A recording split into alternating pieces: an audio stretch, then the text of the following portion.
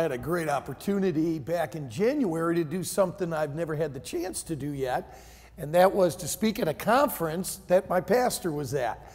And both Pastor Chappell and I, that was the very first time we'd ever preached together at the same conference. And I sat on the front row to hear my pastor, and it was really special because I thought to myself as I sat there, I said, I know at Lancaster Baptist Church, sometimes pastor goes out in different times and he's got so many things going on.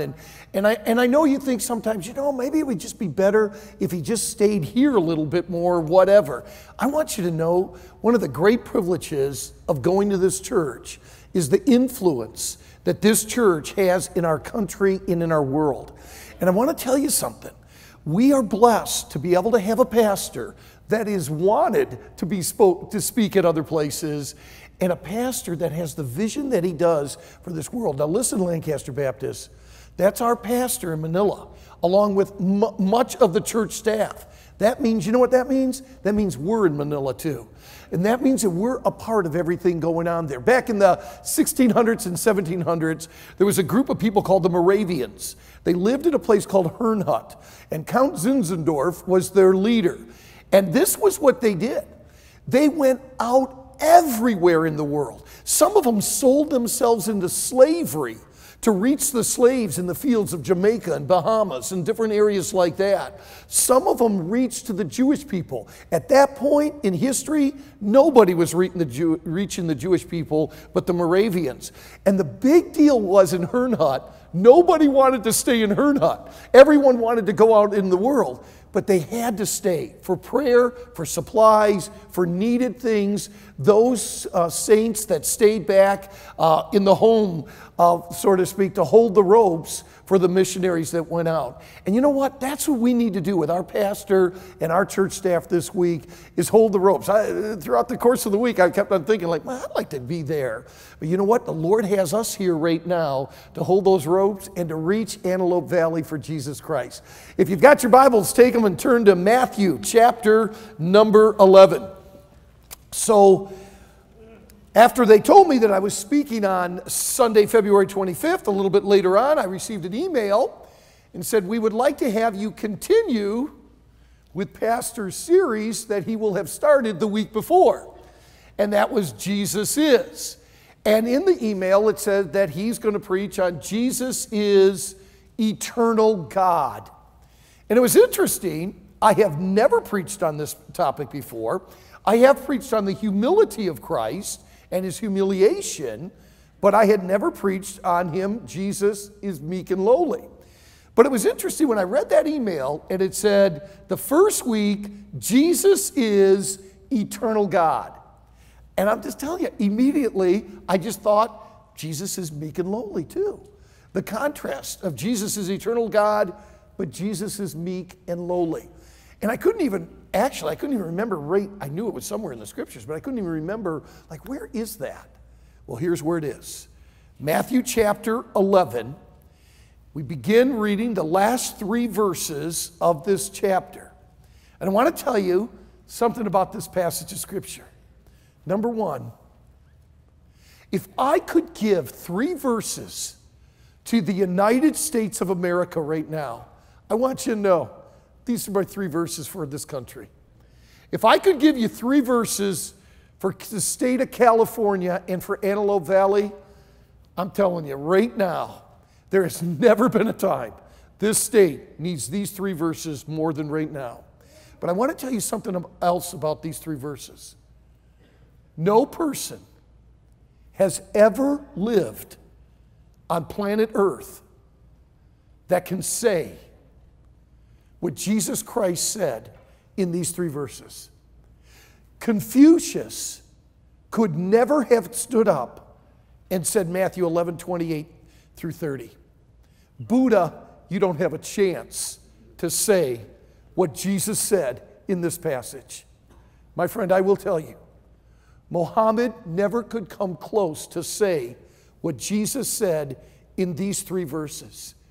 There has never been anyone that has lived in the last 6,000 years on planet Earth that could say Matthew 11:28 through 30, except for one, and his name is Jesus.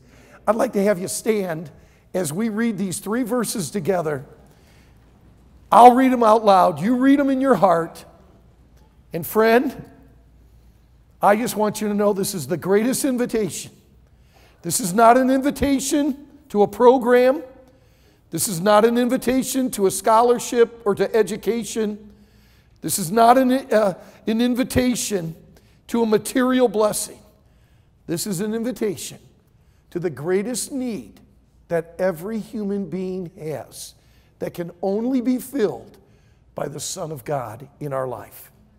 Matthew 11, verse 28, the Bible says, "Come unto me, all ye that labor and are heavy laden, and I will give you rest. Take my yoke upon you and learn of me, for I am meek and lowly in heart, and ye shall find rest unto your souls. For my yoke is easy and my burden is light." Father, we pray for a land that does not need a program or a law. We pray for a land that needs a person in Jesus Christ. We pray for a state that does not need more aid, but needs salvation in Jesus Christ. What an invitation. May we share the invitation of Jesus Christ to all mankind.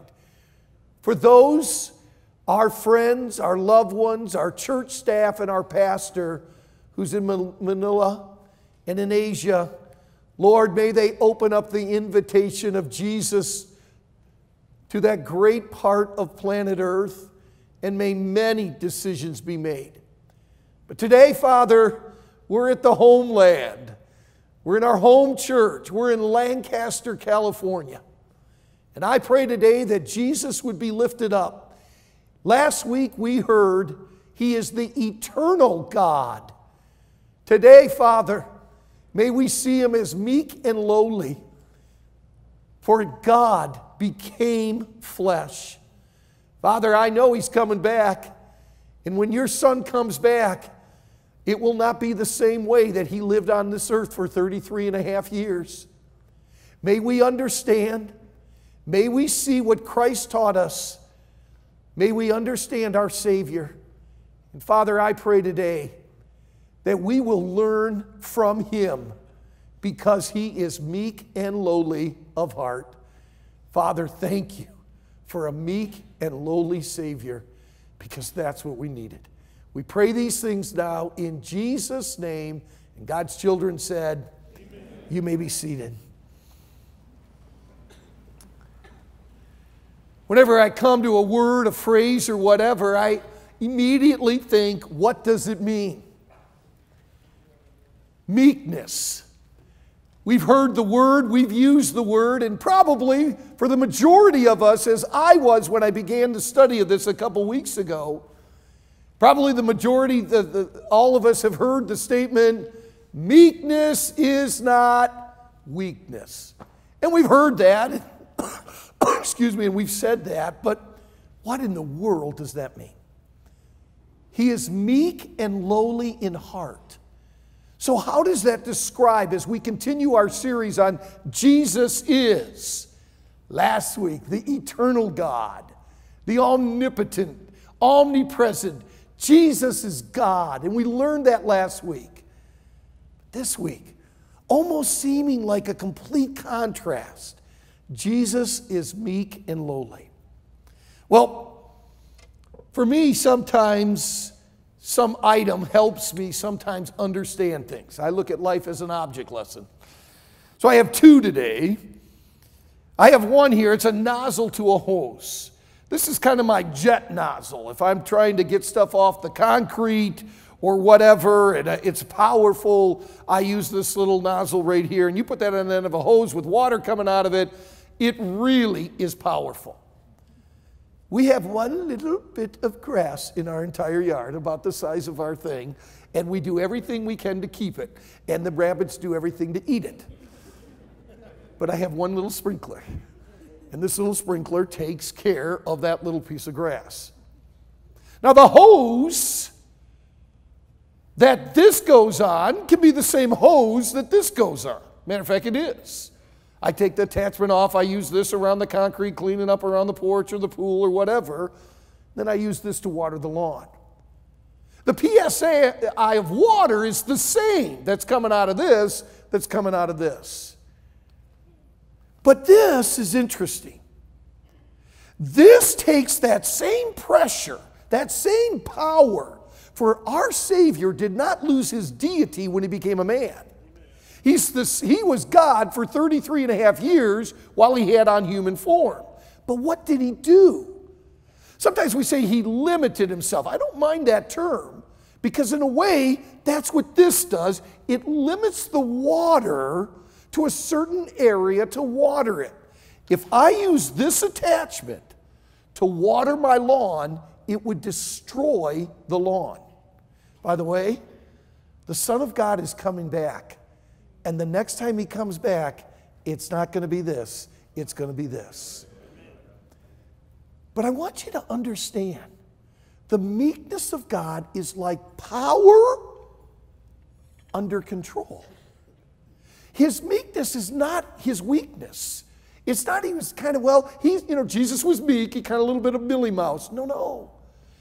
His meekness is incredible power and strength that's under control, that's gentle the way that he handled.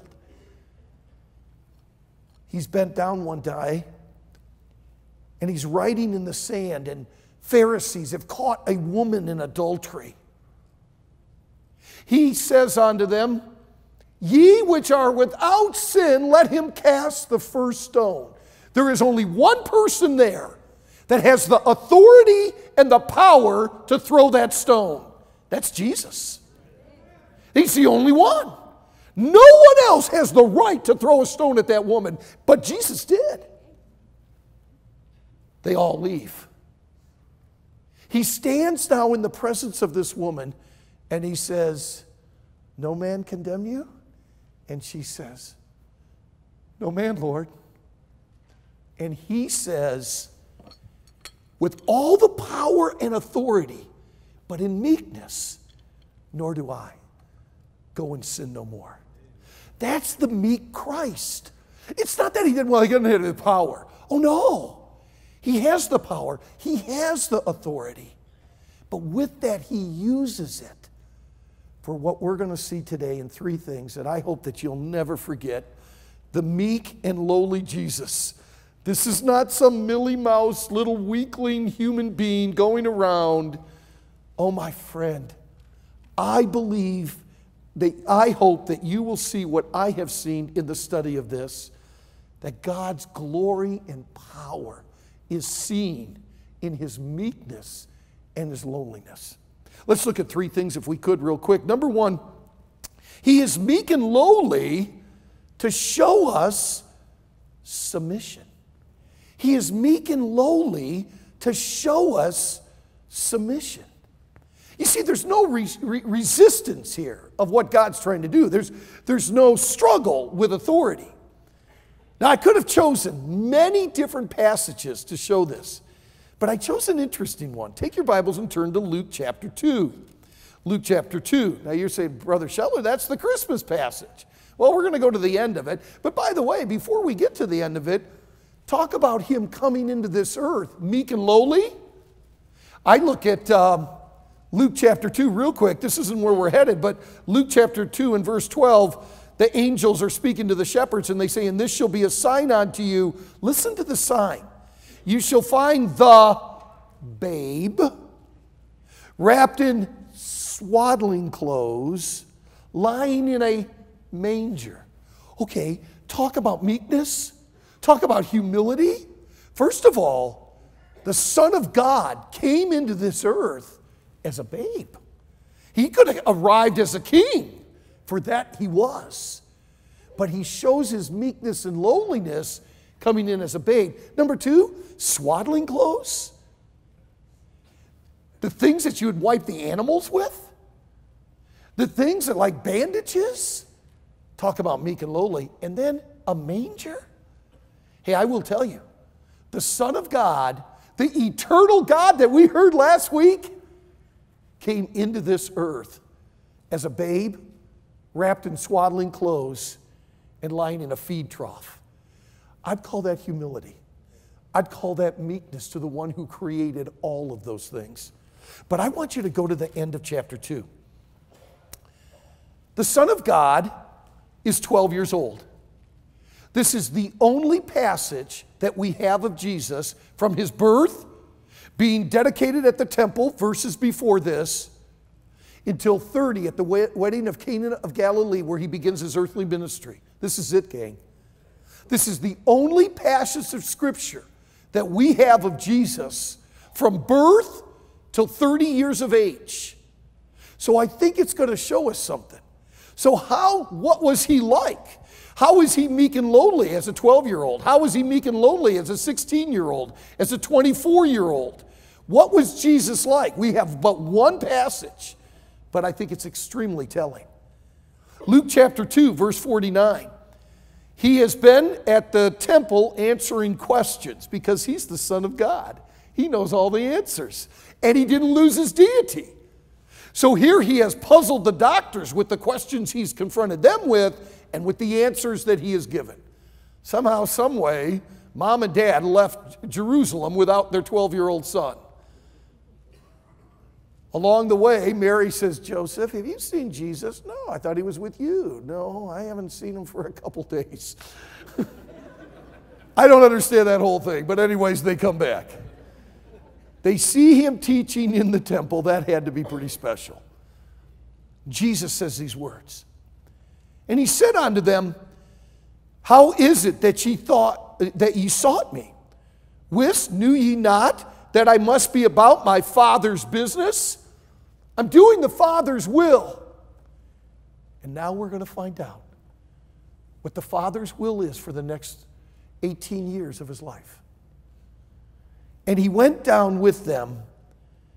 Help me out here. And he went down with them and came to Nazareth and was, everyone together, what's the next word? Subject unto mom and dad. This is it. This is the only passage we have. So we've got to believe that this was the Father's business, was for Jesus to be meek and lowly. And he showed it in his submission.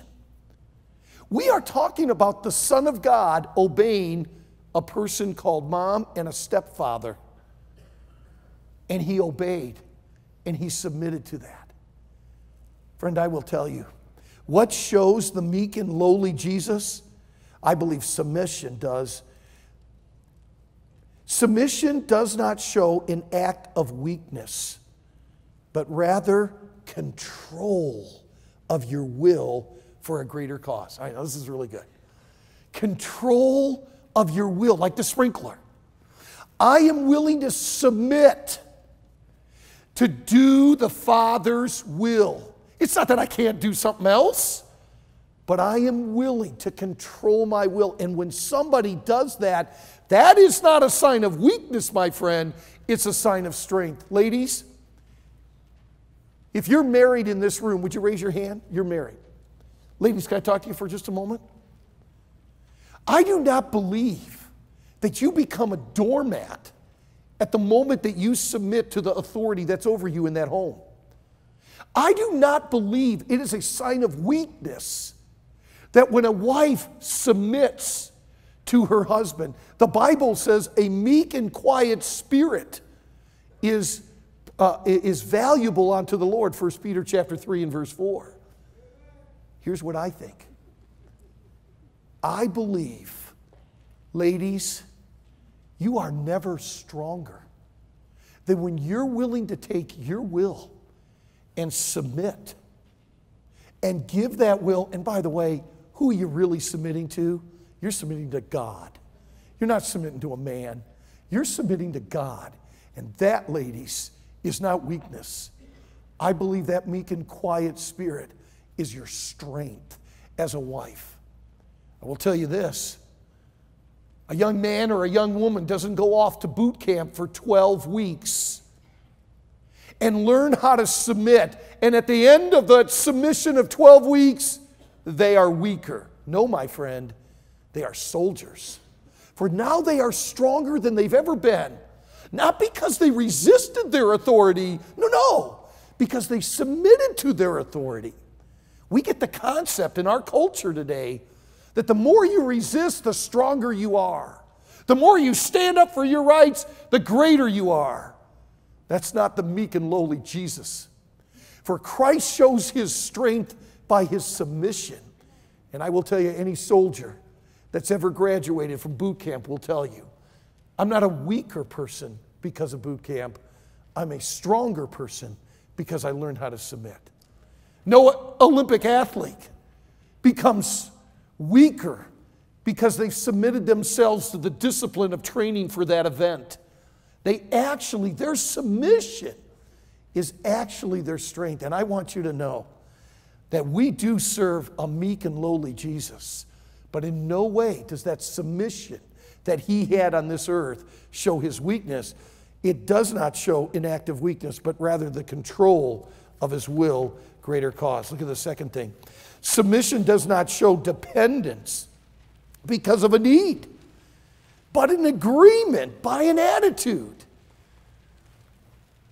I did not come to this place because I needed to.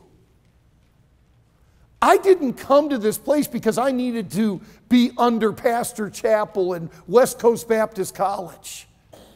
Gang, I came to this place. I willingly submitted, not because of a need of dependence, but because I believe that's what God had called me to. Students came here, not because they had to, but they were willing to submit as well. And even this church. Oh, I think it's so important to understand. Submission does not show dependence because of a need, but an agreement by an attitude. Though he were a son, yet learned he obedience by the things which he suffered. Jesus had to learn obedience. How did he learn it? Through the things that he suffered, through the things he submitted to. Large C. Submission shows, I love this, the lamb-like nature of the Lord Jesus Christ. I love Isaiah chapter 53. It's one of my all-time favorite chapters. And I love this verse. He, speaking of Jesus, prophesied 700 years before. He was oppressed and he was afflicted. Here it comes. Yet he opened not his mouth. He is brought as a lamb to the slaughter, and as a sheep before her shears is dumb, so he opened not his mouth. Let me tell you what I've learned a little bit in life. This thing's got me in a lot of trouble. When I open this thing and I say something I wouldn't, that's not because I'm a strong person. It's because I have the weakness to tame my tongue. Hey, Christ showed more strength in holding. Can you imagine what he could have said during the crucifixion? Can you imagine the things that he could have said with his mouth, and all of time would have stopped? But my friend, he was meek and lowly, so he kept his mouth shut for you and for me. You know, it isn't just what Jesus said for us, it's what Jesus didn't say for us that also is very impressive. The large D, submission shows Christ is more concerned about obedience than convenience. I think of the Garden of Gethsemane here. Again, we see the meek and lowly Jesus. He is praying great drops of blood. He is absolutely in agony. Is there any way that I can redeem man and not be separated from the Father? Is there any way that that can happen?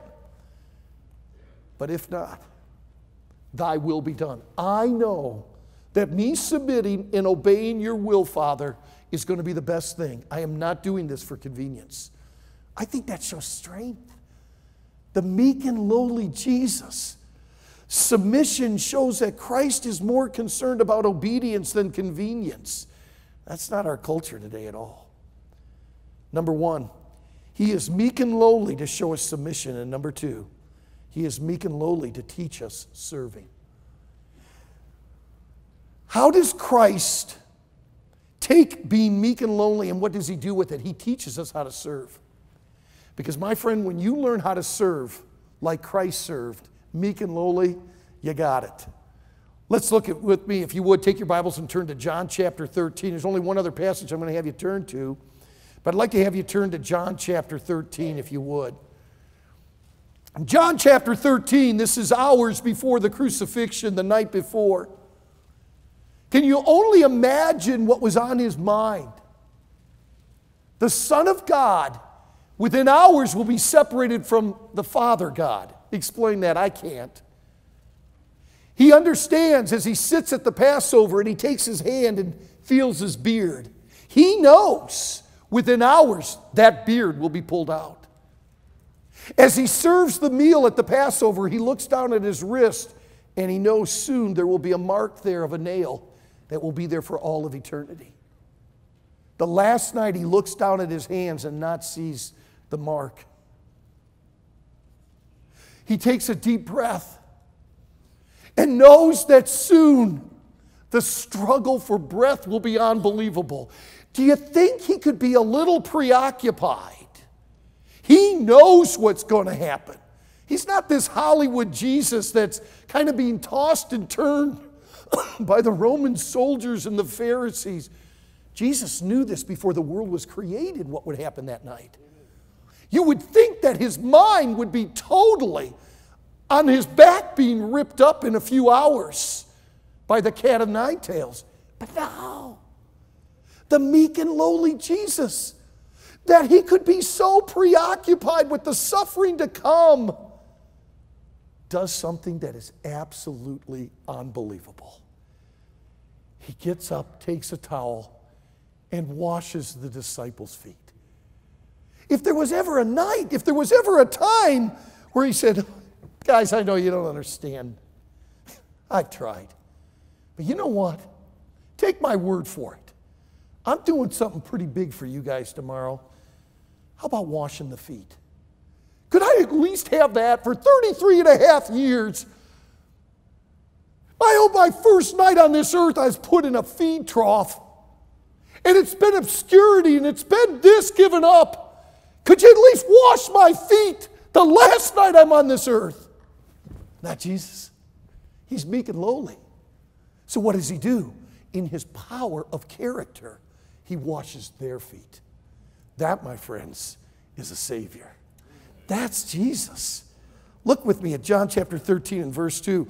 And supper being ended, the devil having now put into the heart of Judas Iscariot, Simon's son, to betray him.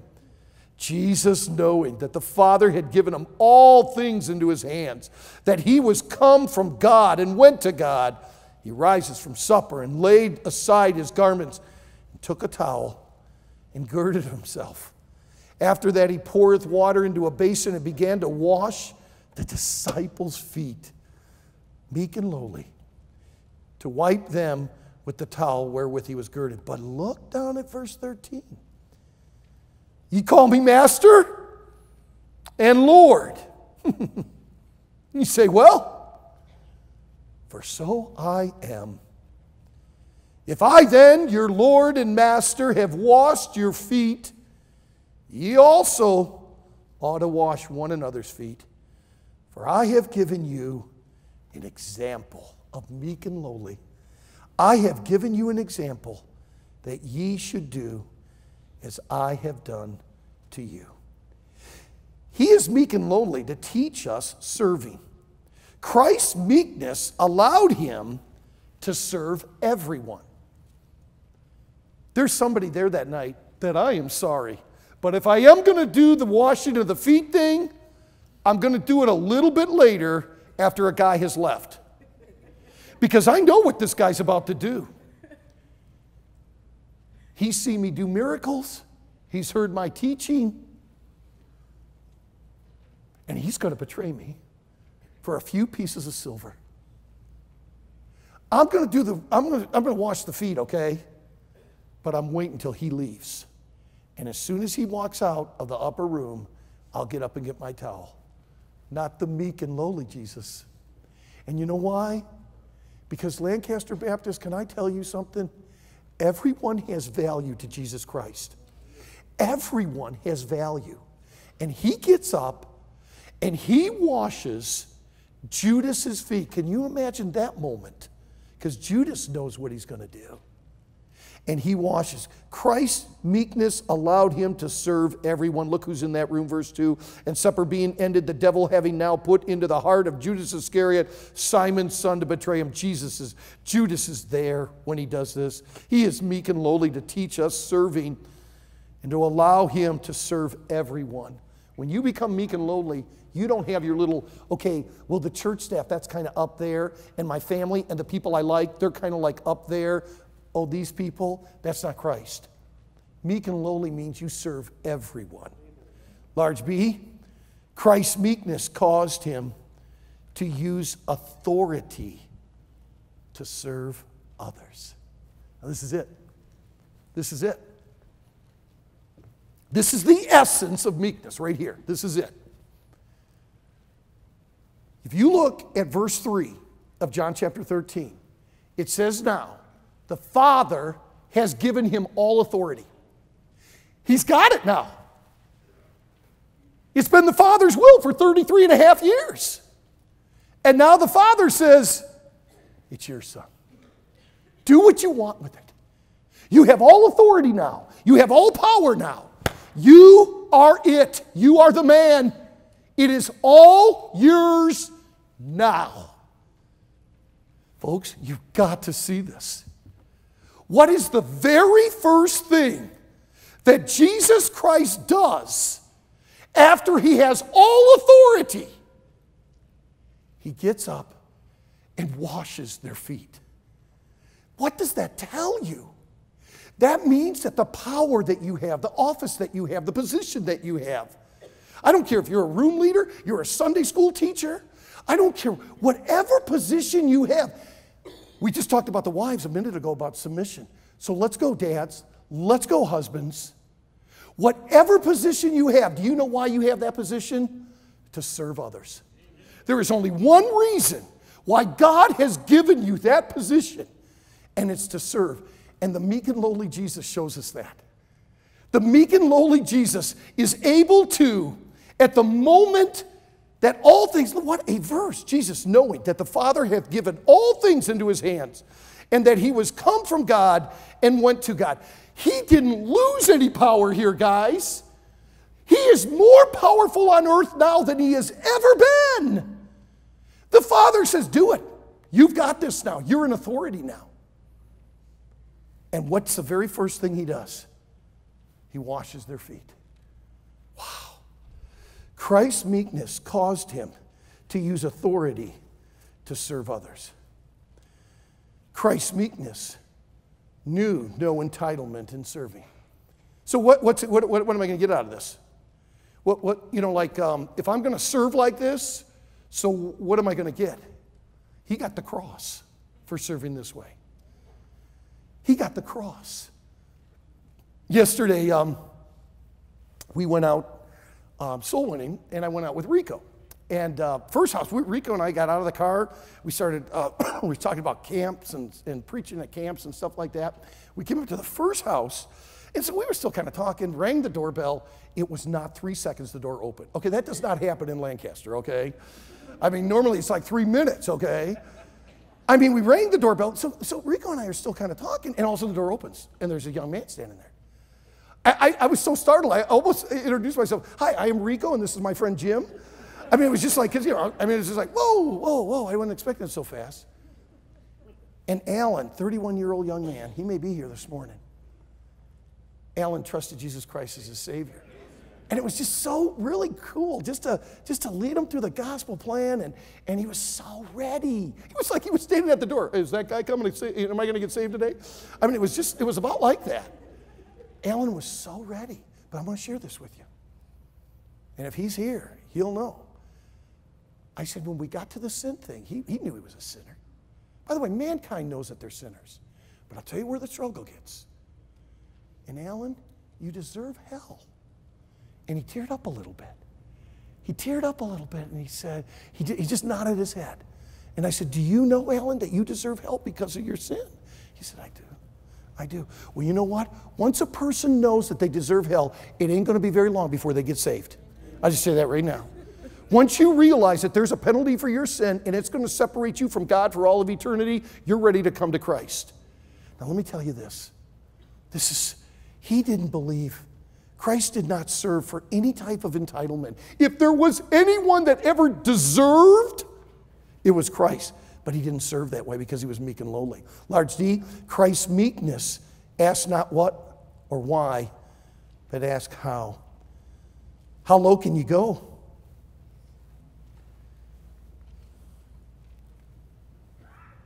I believe at the judgment seat of Christ.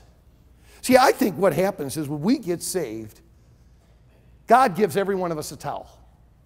Now, that towel may be a spiritual gift, maybe an aptitude, an ability, but he gives us all a towel. And at the judgment seat of Christ, we hand our towels in.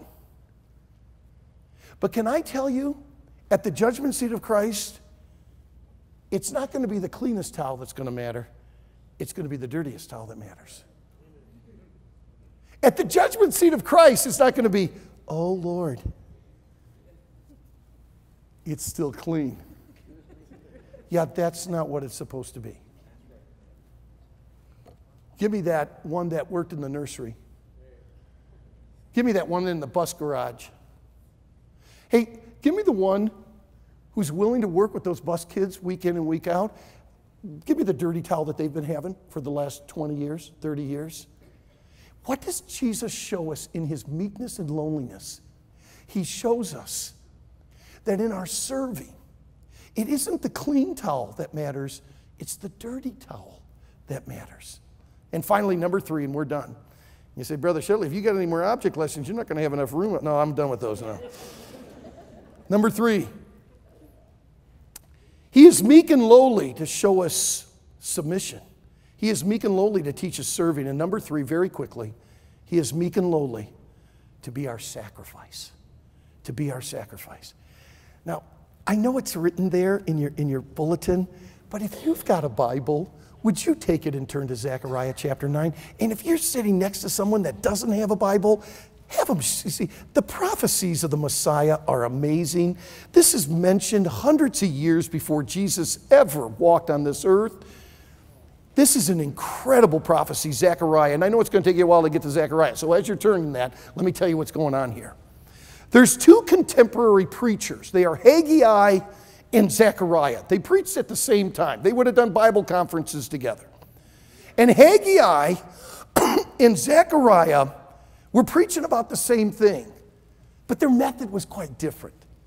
Haggai was the cheerleader of the Bible. He gets the people aroused. They are in Jerusalem, and they're supposed to be rebuilding the temple. But the temple isn't coming out like it did the first time under Solomon. I mean, all the gold's gone now. They don't have all the materials they used to have and everything like that. And they got the old people. And the old people just cast a whole blanket on it because the old people remember Solomon's temple. And so the old people are going, it don't look like it used to look. And Haggai says, hey, stop thinking about yourselves. Seek ye first the kingdom of God and his righteousness, and all these things will be added on to you. You guys are thinking about yourselves. You're thinking about your own houses. And he does a really good job. He really motivates them. He really gets them going. He cheers them up. He peps them up, and he gets them going. Zechariah does something different. Zechariah says, hey, guys, you got to rebuild this temple. Because the second temple is going to be greater than the first temple. Oh, no, that's impossible. This doesn't even look close to Solomon. No, the second temple is going to be greater than the first temple because, not the way it looks, but who's coming into the second temple. You see, people in Jerusalem, the Messiah is coming in the temple that you're going to build. So you better get it built pretty quick so the Messiah can come. So Zechariah does a different motivation. And Zechariah says, gang, we got to get the temple built so that the Messiah is going to enter into this temple. Not going to enter into Solomon's temple. He's going to enter into this temple. So you got to get it built. And in the course of doing that, we come to chapter 9 and verse number 9. This is one of the most sacred, holy prophecies of our Messiah in the Old Testament. And it says in Zechariah 9:9, rejoice greatly, O daughter of Zion. Shout, O daughter of Jerusalem. Behold, thy king cometh unto thee. He is just and having salvation, lowly, and riding upon an ass, and upon a colt, the foal of an ass. Your king's coming in. But let me tell you how he's coming in. He's not coming in on a big white charger. He's not coming in on a chariot. He's coming in on a little donkey that's never been ridden before, because he has power and control over his creation. And he's coming in, Matthew chapter 21 and verse 15, he's coming in meek and lowly. He's going to enter in triumphal entry. And you say, oh, well, I mean, you think if it's going to be a triumph, what makes it triumphal, Jim? I mean, you're coming in on a little donkey with some peasants putting some palm trees down. How triumphal is that? Oh, it's really triumphal. And let me tell you why. Because he's going to enter in to the eastern gate, riding on a donkey, as the only person that has ever lived in 6,000 years that has never sinned. He will have conquered every commandment, standard, rule. He will have obeyed the law fully, never one time. Triumphal entry? You got that right. He never thought anything, said anything, or did anything that was contrary to God's will. He will be the first person that has ever lived righteously from the beginning to the end of their life. He will be the absolutely perfect person. He has never sinned. That's triumphant for me. I can't make it 3 hours without sinning. Probably not 3 minutes. He did it for 33 and a half years. That is a triumphal entry. But not only is it a victorious, his meekness produced a victorious sacrifice. This one I like a lot. His meekness produced a vicarious sacrifice. Because, folks, he did it for us. He lived that perfect life, meek and lowly. Why? He did it for us. We're the reason why he did this. He took our place. The next day John seeth Jesus coming unto him, and saith, behold the Lamb of God, which taketh away the sin of the world. That entrance into Jerusalem was not only victorious, it was vicarious. But let me tell you, and this is where to go back to the meek, his meekness produced a virtuous sacrifice. He's perfect, folks. There was no sin in him. And then finally, his meekness produced a voluntary sacrifice. Jesus, in his meekness and lowliness, enters in to Jerusalem of his own choice. Folks, he volunteered to do what he did for you and for me. The voluntary submission, serving, and sacrifice of the eternal God, I call his meekness and lowliness in heart. So that's how I define it. Here's my definition of Jesus is meek and lowly. The voluntary submission, serving, and sacrifice of the eternal God. Last week, Pastor did an incredible job. John chapter 1. In the beginning was the Word, and the Word was with God, and the Word was God. That was God. But this week, we find that God was meek and lowly. Jesus is, gang, whatever you put in that blank is the most important thing of your entire life. Because Jesus is the way, the truth, and the life. Come unto me, all ye that labor and are heavy laden, and I will give you rest. Take my yoke upon you, and learn of me, for I am meek and lowly in heart. Hey, I want you to know, the meekness and lowliness of Christ has so convicted me, has so challenged me and so comforted me this past week. This past week, Marilee and I had a little misunderstanding.